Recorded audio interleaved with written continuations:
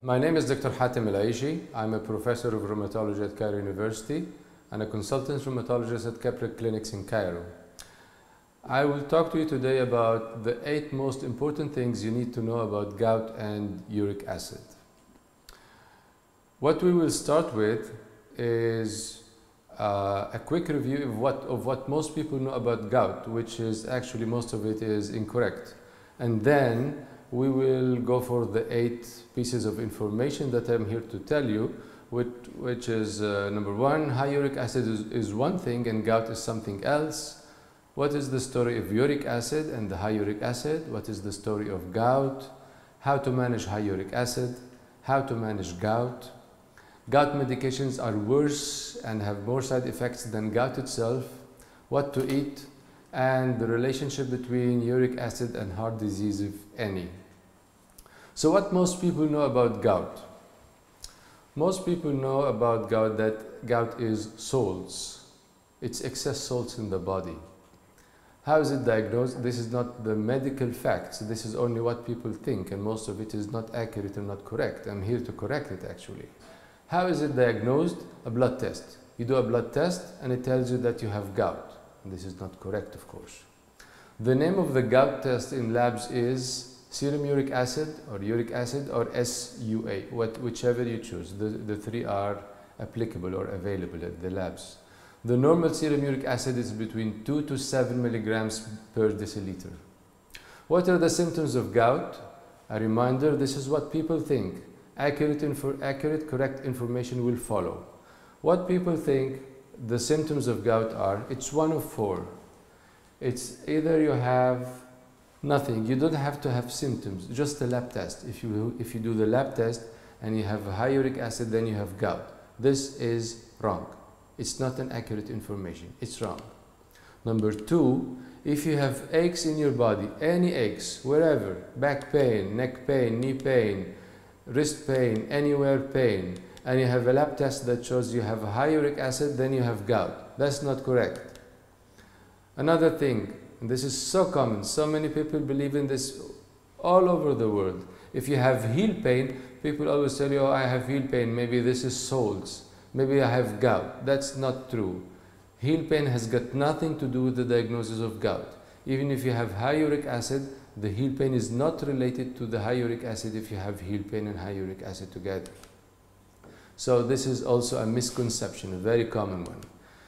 Okay, another one is if you have severe arthritis, a pain, swelling, severe swelling and pain in one of the feet joints for 1 week or 10 days, that then resolves and you're completely normal after that, this is a gout. Yes, this is gout. This is the only piece of information that is correct so far about what people know about gout. So when people socialize and sit together and talk, you'll find someone telling the other, I had heel pain, went to the doctor, had the lab test, told me it's gout. There's nothing like that. Nothing like you have heel pain and the doctor tells you it's gout. It's not scientific, it's not accurate, it's not correct. I have joint pains all over, I did lab tests to check for gout. If you have joint pains all over, please don't check for gout. It's not relevant.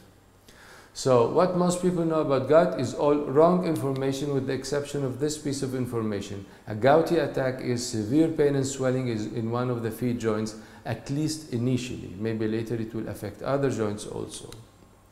So now we start. What are the 8 most important pieces of information, the most important things you need to know about gout and uric acid?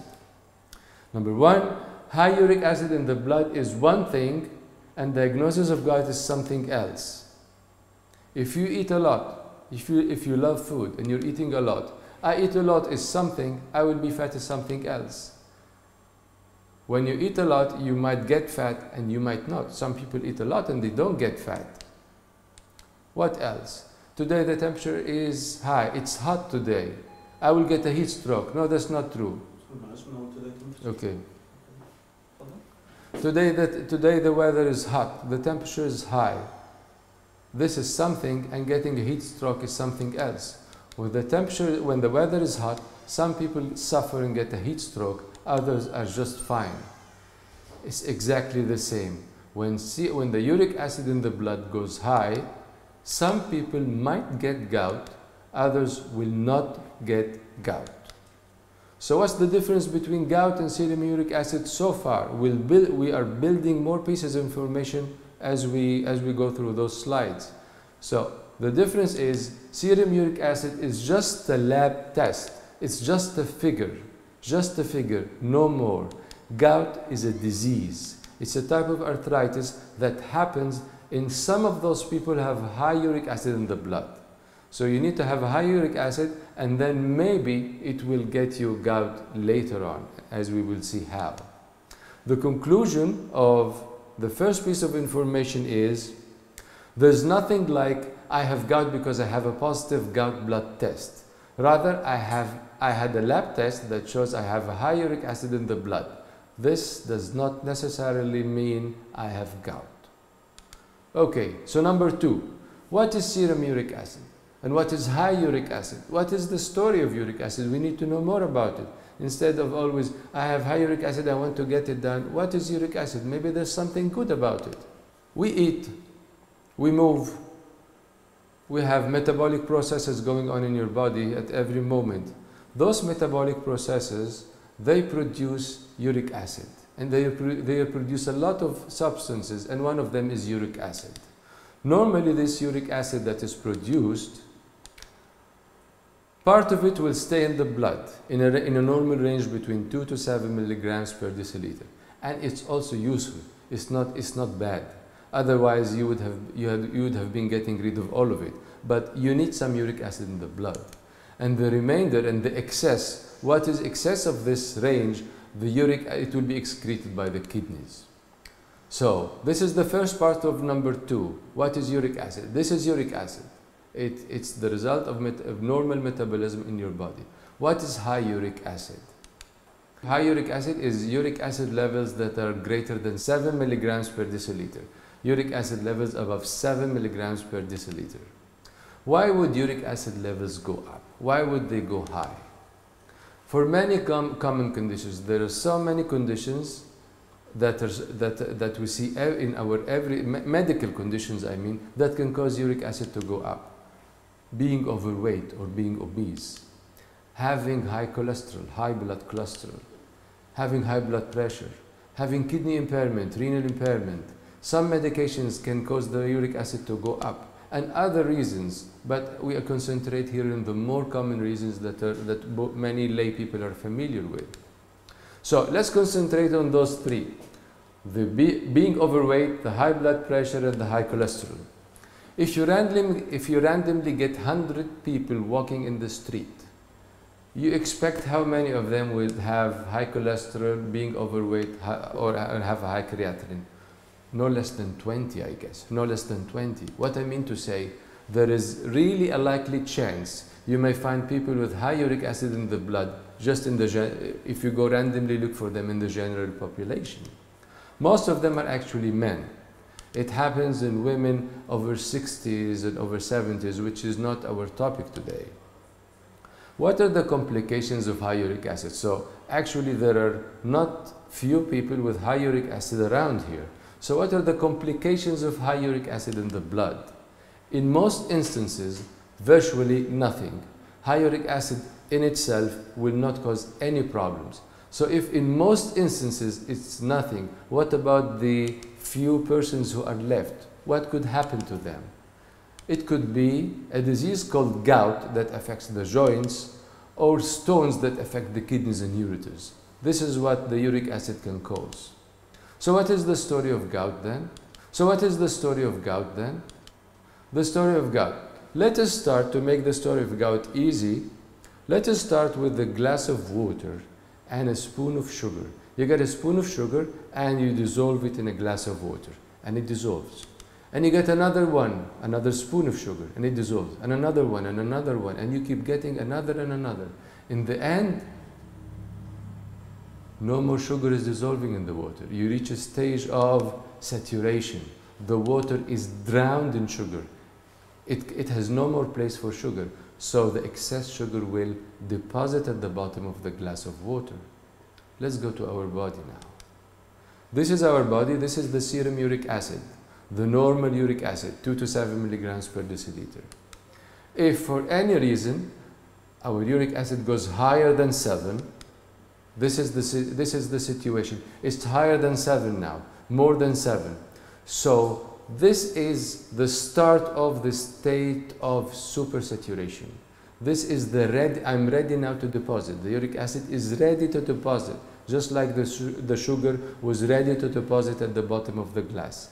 It's a stage of supersaturation, ready, it's only readiness, it did not deposit. And it takes 10 to 20 years, and after 10 to such a long time, and after 10 to 20 years, maybe, not surely, not that, maybe, uric acid salts might deposit in the tissues. If they deposit in the tissues, where do they deposit? They love 3 types of tissues. They love the joints. They love the joints in general, but mostly they love the feet joints. The big toe, the mid-tarsal, which are the joints of the middle of the foot, the ankle, they love those joints especially. Or in the soft tissues, like here, this is one of the common tissues that they like.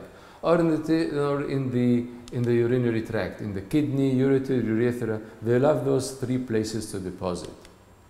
The mere deposition of uric acid salts does not mean disease. It's only benign deposition, and it can stay as such for many years without any complications. So, after deposition, they deposited. What might happen next? Gout might happen and might not. You might get gout. They are only deposited. It doesn't mean that they make gout. They might get gout. So what is gout? Gout is high uric acid in the blood, and you have this high uric acid in a state of supersaturation, and it takes many years, and this gout starts to deposit. After many years, it deposits in the joints, in tissues. One of them is the joints, and in the end, when it deposits, only 20% of those people who have a deposition of uric acid in only 20%, the joint disease we call gout might happen. So you have 4 things to happen. What are the symptoms of gout? The symptoms of gout, the start of gout is like this: an attack of really severe pain, swelling, redness, mostly of one of the foot joints, mostly the big toe, mostly the big toe. It loves the big toe for a start. Here's the big toe, here's the ankle, the mid-tarsal joints, the middle of the foot, can be the knee, but mostly it loves the big toe when it starts. This inflammation can be pretty aggressive, and the swelling is really impressive that the skin itself, it peels at the resolution of the attack. Remember, only in 20% of those who have high uric acid in the blood will the arthritis called gout occur. So, if you tell me that you have back pain, you have neck pain, you have heel pain, and the uric acid was high, now it's clear to you that this is not related to the diagnosis of gout. You have back pain, this is one thing, and you have high uric acid, this is another thing. You have 2 things separate and not related to each other. So heel pain, and I'm repeating it again, heel pain has got nothing to do with gout or anything that lay people refer to as excess salts. Why gout happened now? Why in only 20%? It deposited in tissues, and it's been there for some time, and it could have done nothing. Why some people get gout? Why in those 20%? You see, the high uric acid in the blood, after many years, it deposited, and in only 20% it made that gout. Those 20%, they were waiting for a push, someone to push them to get gout. And what is that push? The push is one of several things. It could be some medications, like someone who's newly diagnosed with hypertension. This is the most common scenario.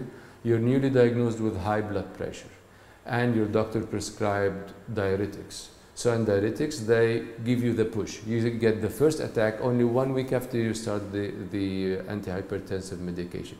That doesn't mean that you go to stop your blood pressure medication. It's your doctor who will prescribe or stop the medication. I'm just giving you information, that's all. Some foods can give you the push.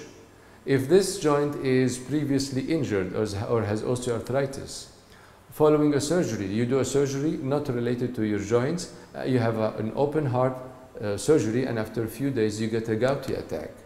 Or starvation, dehydration, all those are likely pushes that push you to get your first attack of, to get you an attack of gout. What then? You got an attack of gout. Okay, this slide will be really crowded in 1 minute, but we will take it step by step. This is the start of gout. This guy got his first attack of gout. He has pain and swelling, and this is the first attack. One joint only, say the big toe. And it takes 1 week, then there's less pain. But that week was really, this guy really suffered. It was really severe pain. After 1 week, there's less pain. And after 2 more days, there's no more pain. Look at that. Without any treatment to decrease the uric acid, maybe that guy, he will get no more attacks ever in his life. Or maybe after 1 or 2 years or more, maybe he goes for the second attack. So he gets pain and swelling again, and he's sad again, as you see, and he has the second attack, also one joint only. Maybe it's the same big toe, maybe it's the other big toe, maybe it's one of the other feet joints. So it takes 1 week, and after 1 week there's less pain, and another 2 days, no more pain. Just the same scenario like the first attack that happened 1 or 2 years ago. Look at that. Without any treatment again to decrease uric acid, maybe he gets no more attacks, as if it's 2 attacks in his lifetime. Or within several months or a year, you see, the last time it was 1 or 2 years or more. Now it's within month or 1 year, he goes for a third attack. This time maybe it's 1 joint or more. It's becoming troublesome now. More joints, but it's only 1 attack per year or per 2 years. Then more than a week, it's not only 1 week, it's more than a week, and then you get no more pain. In some persons, it becomes really more troublesome. You have a more frequency of attacks, you have more than 1 pain in 1 attack, you have more than 1 joint in an attack, and you have longer and longer duration of pain. So it's as if, doc, I get a pain in one of my feet joints every 6 weeks to 8 weeks. That's too much. And the pain lasts for 3 weeks. So it's turning into something really troublesome. The first attack was not. It was 1 week and it was over, and maybe over forever. The second week, the second attack was not so troublesome. Maybe it was the second and it was over for life. But now it's becoming troublesome. And this, as we will see later, it will affect our decisions in how we treat. So, number 4, let's see what we do with a high uric acid patient first, and then we see what we do with a gouty patient.